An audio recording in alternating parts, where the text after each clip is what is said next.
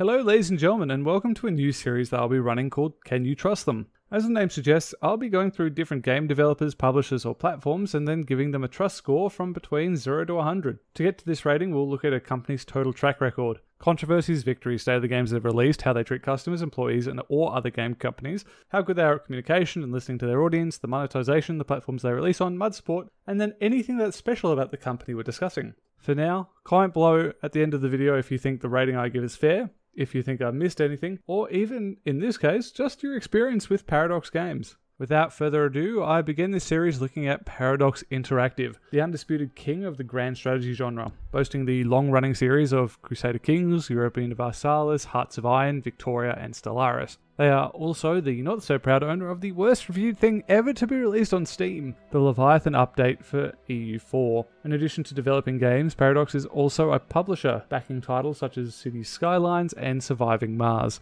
These guys are infamous for games where having 500 hours of playtime still makes you a casual, and while it can take hundreds of dollars to get all the features they've released, they do keep active support for a game running for years and years after release. As a public company listed on the Frankfurt Stock Exchange, a developer and a publisher with a few new projects soon to be released, there is an absolute ton of information to go through. So, to start breaking it down, let's look at a brief history of Paradox Interactive as a company. And now, the company's origins began in 1980 with another firm entirely called Target Games. This was a Swedish company which focused mainly on tabletop and board games before creating their very own video games division. After a long period of hardships, Target went to bankruptcy in 1999, and from there, Paradox Entertainment spun out as a separate entity. During the period of 1999 to 2004, Paradox Entertainment made some of the more famous titles, including the first Europa Universalis, Hearts of Iron, Victoria, and Crusader Kings. In 2004, the company was bought out by then CEO Theodore Bergquist and Frederick Wester, who would later take on the role as CEO in 2009. After this purchase, Paradox Entertainment was renamed into the modern Paradox Interactive. Paradox continued to just be a games developer until around 2006 when, after taking inspiration of both Steam and the collapse of their American games distributor Strategy First, started to sell their back catalogue and downloadable content on their own website.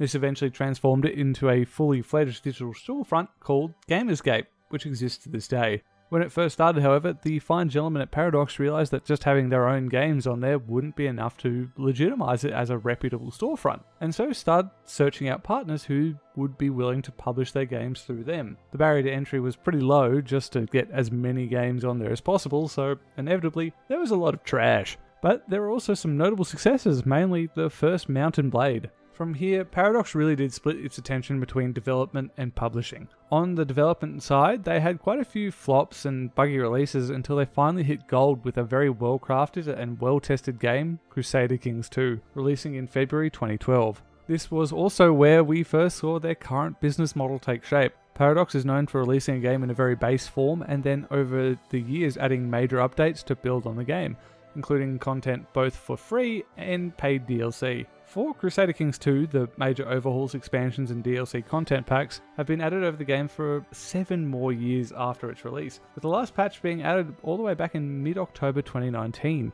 While the base game is actually now free for everyone, if you want to buy all the additional content, it would set you back $450 Australian dollars. A truly godless amount, which isn't too bad when you spend it over 7 years, but by God does it form a barrier to entry for new players. Thankfully, this barrier to entry is only to single player for the most part, as in the multiplayer world, if the host has all the DLC, then everyone in the game has access to them as well, which is an extraordinarily generous way of doing things in the current gaming climate, so I will give them credit there where it's due. This policy applies to all of their games as well, so if you've got a friend with all the DLC and you're iffy about any of them, get them to host a game and test them for yourself. As for Paradox the publisher, they've also done a good deal of helping out studios like Fat Shark with one of their first titles, War of the Roses, Colossal Order with their game Cities Skyline, and Obsidian Entertainment of Fallout New Vegas fame with their titles Pillar of Eternity and Tyranny. Although not all their publishing deals have gone swimmingly, with the most notable recent example being the development of Vampire the Masquerade Bloodlines 2.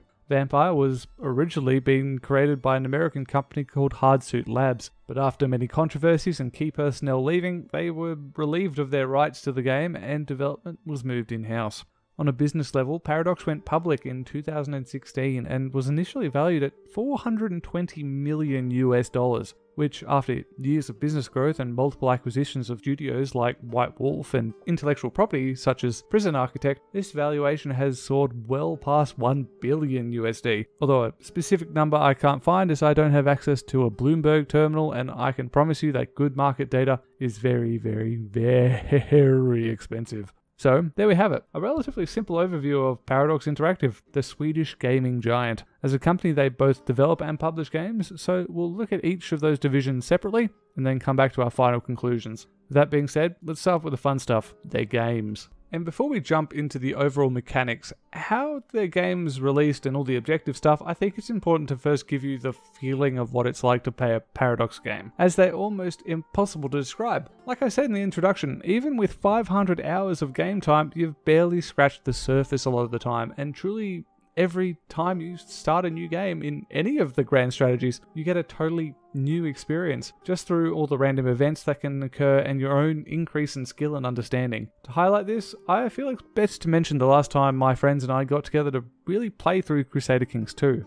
Now, for those who might be unfamiliar, CK2 gives you an historically accurate map of Europe, Arabia, India, the steppes, and Northern Africa at various start dates, and then things go wild. You either play as a preset or custom character who is the head of a dynasty, and then play through feudal politics, trying your best to expand your influence in the world. You can do this through conquest, assassinations, or politics, with one of your most important tools for all three being your children. As you're bound by the same rules at the time, only people you can trust are those in your family, so alliances can only be struck between you and anyone else through marriage.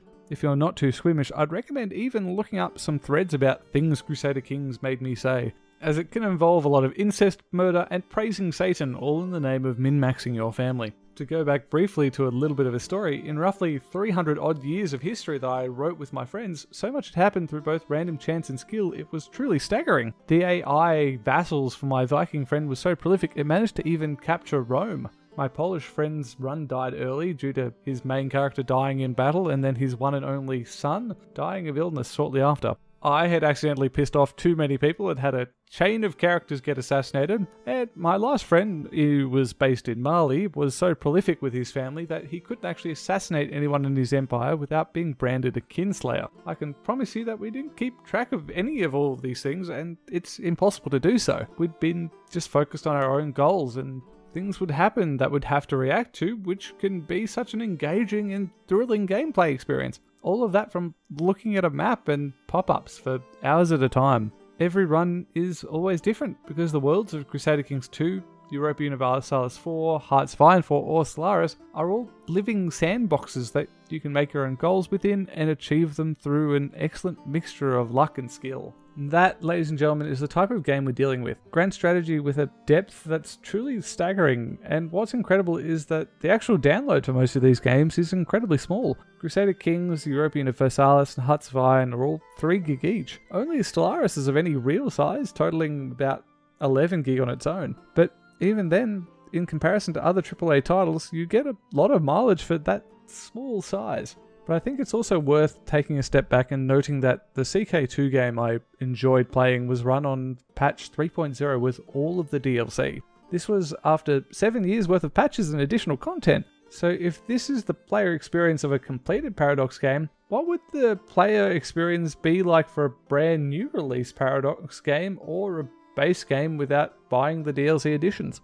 Releasing a game as its basic level benefits Paradox games as a business in that it becomes a DLC cash cow over a number of years. However, it also runs the potential of releasing something so raw in development that it's wholly disappointing and, frankly, unplayable for its fans. This is the unfortunate tale of Imperator Rome. Full disclosure, I did in fact pre-order this game and was as disappointed as most people about the state it released in. Not only was it functionally iffy at the best of times with rampant bugs, but also just wasn't actually a fun game. Things seemed way too based on your mana points to allow you to do anything, and stuff which should make your population happy, like freeing them from slavery, in fact just pissed them off because, well, I can only assume they prefer slavery to taxes. You could also even do other stupid things like forcibly convert all of the Jews to your pagan religion, and not only were there no penalty for doing so, they'd also be much happier for it, because now instead of being a religious minority, they were all part of the big happy state religion. With every mechanic being boring, buggy, or both, it was very heavily disliked by the Paradox community, and even to this day has only managed to claw its way back up to a mixed rating on Steam. Not that it matters now, as even after a couple of patches, free content, and then finally starting to release some DLC, which made the game better but not overall worth it, the development on Imperator was stopped in May 2021. That means it's become a dead game, and everyone who brought in, myself included, has just sort of wasted their money here. It's a shame too, as I'll emphasize a quick point, that there's no number behind the Rome bit of the game's title. This was the first shot at it, and while it's a super interesting period of time, it's unlikely we'll see a sequel with proper mechanics anytime in the near future from Paradox. Ultimately, what we saw with Imperator was a worst case scenario. In the complete 180 from that, we can look at Crusader Kings 3, which not only launched to very positive reviews, but also relatively bug-free. On top of that, I would estimate it had roughly 70% of the total content that its predecessor had over the course of its 7-year life, on top of brand new and interesting systems around, say, your dynastic line and how intrigue works. The positive launch of Crusader Kings 3 promises fans that the first upcoming DLC, The Royal Court, would be worth buying into. However, are all DLCs worth buying? Let's have a look at how Paradox has actually handled that DLC content. Well, first, we should define what makes a Paradox DLC good in the first place, as it's a little different from normal. For the vast majority of games, the downloadable content is either an expansion story that's self-contained, like we see in Borderlands 3, or it's a straight addition to the game, like in the case of Civilization 6. However, when Paradox releases a DLC, it also comes alongside with free DLC changes. Every expansion, regardless of if you pay for that expansion or not, will change the game. So, when these are released, the value comes from both the free and paid aspects. The way they do provide value is by focusing their attention on a specific area of the world or a particular mechanic, and then adding a ton of depth within it. The other thing a Paradox expansion needs to do is just not break the game too much, as they're making sweeping changes to the game for everyone. Europa Universalis 4 is an excellent example of what makes or breaks a DLC, as there are 14 expansions, on which I'll only focus on a couple of examples from there within. Otherwise, this video will become both far too long and more of a DLC review than anything else. Speaking of, there are entire videos dedicated to what DLC you should get for not only EU4, but pretty much all of the Paradox games, as people understand that checking out a game and seeing a $560 price tag is a little intimidating. With that said, let's look at the second last expansion called the Emperor Update, which focused on Austria, the Holy Roman Empire, and Catholic Europe more generally. On the free side, there were some major changes with a reworking of the map of Central and Western Europe, a rework to the estate, mercenary, government reform, and a little sprinkle of new flavour for nations throughout Europe, as well as a host of quality life changes like seeing who's declared you as a rival when you're choosing yours. On the actual paid side, they'd fleshed out the features of Catholicism, the Pope, the reaction to the Reformation, and they gave Bohemia the Hussite faith, which is best known for war wagons and the first defenestration of Prague, where they threw the town council out of a window for not releasing Hussite prisoners. They also overhaul how revolutions work in the late game, add in hegemonies, where if you become powerful enough in a certain category, you get very powerful buffs, and then new missions and flavour for 20 nations, which, incidentally, are the ones most played. Now, on the balance, that doesn't sound that bad of a difference between free and paid content for a new patch, but when you do a little more detail on what the paid features actually do, they flesh out the mid-game with the Reformation changes, they end the game with revolutions and hegemonies, and then give the nations that people really love to play, like Austria, the most time and attention. The free stuff, while important, and the Emperor patch likely has some of the most significant free changes in the 14 expansions released, are pretty much all the base things required for the paid features to work coherently. Now, if you multiply the differences between free LC and DLC over the 14 expansions, you can start to get a feeling for why the base game might become incredibly bare in comparison to the game with all of the DLC. There's a very popular video called Break Europa Universalis 4 by not paying $200 for DLC from a YouTuber called iSorrow Productions, which currently has over 530,000 views. And if you want an entertaining showcase on just how cursed no DLC had become 2 years ago, let alone now, then that's where I'd suggest you go. So we can establish that the longer Paradox games go on, the more important the DLCs become, and thankfully for your wallet, most of the time an aficionado of these games will either be paying as they release, so it's a pretty slow burn of cash, or if you really trust your mates, you can pitch in to get someone to buy them, and then they can host a game so everyone in the lobby has DLC, which does mitigate this issue a lot if you've got those trustworthy friends. This disparity between free and paid content, however, isn't the only issue impacting the game, as either way these patches also have a significant impact on gameplay in more unexpected ways. In the Emperor update, it was only really making Austria as a nation ridiculously powerful for a human player, and many people use this to rack up a few normally very difficult achievements. While disliked, this wasn't truly game-breaking. However, now it's time to talk about Leviathan, the expansion that broke the game for more than a month and took the bottom spot as the worst reviewed game on Steam, taking the title away from Airport Simulator 2014. When I'm talking about breaking the game, however, I truly do mean it. As a quick example, normally your leaders can have between 0 and 6 in 3 different stats, which is incredibly important to the balance of the game. During this update, you could very easily give yourself a leader with hundreds in one of those 3 stats, which naturally threw out the balance just a little bit. The primary cause for it being released in this state seems to be entirely tied to the EU4 team themselves. It appears shortly before the development of Leviathan that a new branch of the company called Paradox Tinto, based in Barcelona, Spain, was going to take over development of Europa. Johan Andersen, who is both the studio manager at Tinto and game manager of EU4, is quoted in a forum post to have said, "I should have delayed the start of the development of Leviathan until we had all of the resources we needed and had the proper time to onboard the project. We should have taken a break after Emperor's release until the team was ready to start designing and working in early 2021. He did also further in the same blog post admit to the string of low quality releases for the game and took personal responsibility as the manager of the project for these failings, on top of doubling down on community communication and announcing his plans to stop development of new expansions in favour of fixing all legacy bugs still in the game. Post-Leviathan, these promises have been kept. It's only now, after more than 5 months of bug fixing and development, that we're even starting to hear about the next expansion lined up for the game. The state of this expansion and associated patch when it releases will be one of the biggest factors in regaining much of the trust lost in Paradox in the recent years.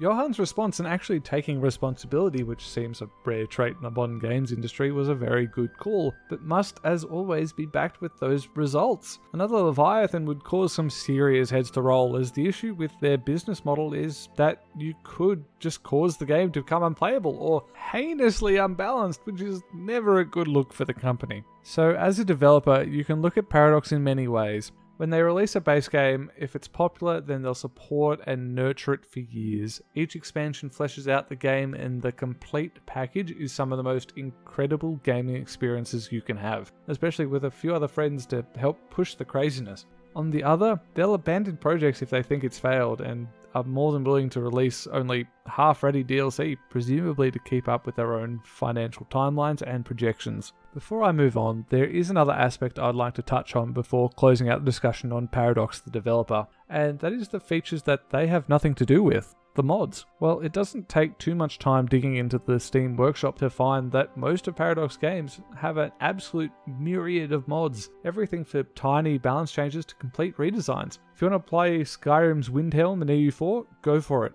You want to play as Prince Arthas in Crusader Kings 2? There's a mod for you. Have you thought, you know what Fallout needs? A map game. Then go no further than Hearts of Iron 4. From my understanding, a lot of people who want to actually start out modding go to Paradox games as they're actually very easy to mod and play around with. They're kind of a gateway drug to modding. Although, interestingly, another important thing is that they've also partnered with Microsoft to actually bring modding to Paradox games on the Xbox as well. So to say that they're very supportive of it would be an understatement, and all their games benefit immensely from this policy. Regarding the games that Paradox has published, I'm afraid this section will actually be pretty short. Paradox has been a pretty reliable publisher. There's only one game that I can recall that was dropped after multiple delays due to quality issues, Vampire the Masquerade's Bloodlines 2, where they dropped Hardsuit Labs as the developer of the project for delays and quality reasons officially, as the game was originally announced in late 2019 for an early 2020 release, and then after multiple delays, they were finally dropped in early 2021 from the project, which still hasn't been released to this day. Outside of that, Paradox has seemed to be a solid publisher to work with. They've got a pitch the game to a section on their website that if you fit their criteria for more or less strategy and organization related games, you could get yourself published through them. But that does bring up the brief point of what they actually do as a publisher. From their website, they specifically mention that their responsibility as a publisher includes funding, producing, marketing, and selling the games. It also has the primary responsibility of customer contact and growth. This can further be expanded upon from a Reddit post from 8 years ago, where Shams Georgiani, who is currently the Chief Business Development Officer for Paradox Interactive, added on top of that list that they help with QA, design, focus testing, clear hurdles so devs can work on games, offer input on business stuff, and help them avoid the mistakes that Paradox has made in the past. He ends that post by saying overall that the plan is to have developers do what they're best at, making games, and what we do best, marketing and selling games. This is especially relevant as they tend to work with smaller developers and indies who don't have the capacity to market or sell their game to the fullest potentials that their games might have. There's definitely a philosophy about Paradox where they only want to make games that they want to play, and only want to publish things that match what they'd want to play, which does appear to be a consistent theme that they stick to. It's just a shame that occasionally they break their own games, although, to be fair, it appears mainly their EU4 team is the weak link in the quality, and also their newer games going back to Imperator Rome. Next thing on the chopping block I'd like to discuss is the company's communication. Communication in general is a super important aspect that most people in just life don't get. So how good is Paradox at it? Well, not too bad if you keep up with them. For the most part, they appear to do most of their communication through their own Paradox forums, which is where they post most of their game updates. This includes all the patch notes, change logs, dev diaries for new games and expansions. They do naturally also maintain social media presences on Twitter, Facebook, and even Reddit to tell people about some of the games and sales they've got on, but the forums are where the real meat of information they release is. Being said, however, they do appear to be branching out on to YouTube with the development of Victoria 3, with all the current dev diaries being done on their official channel. This is likely because it doesn't have an established audience in comparison to the other games, as Vicky 2 was released all the way back in 2010, and its last expansion was in 2013. So it's become more of a cult classic Grand Strat than a mainstay Paradox product. The last note is mainly around how they announce their games, as they have their own dedicated convention called PDXCon, which is hosted in late May. This is where they love to dive into their own content, have challenges for their current games, normally have a free-to-play weekend running for all of their games, which is when, if you have that friend with the DLC like I mentioned earlier, it becomes a fun multiplayer game to dive into, and it's also here where they announce the new games. The Victoria 3 announcement was done this year and was appropriately hyped. In a bit of context, this is the grand strategy equivalent of Valve announcing Half-Life 3. It was a prolific meme in the grand strategy community, and you can go back to some videos of prominent Paradox game YouTubers like ISO Productions or Bacoa1, where they make this joke multiple times. So Paradox are definitely on top of their own jokes. So now we come to the end to look at all the points and give out a score. If you asked me 2 years ago where I'd put Paradox on that scale between pre-order to never order, I'd have said pre-order every time. But after the last 2 EU4 expansions especially, and the release of Imperator Rome, I can't confidently recommend them anymore. On the other hand, Crusader Kings 3 released exceptionally well, and they have had a complete shake-up of the company after Imperator and the release of EU4 Leviathan.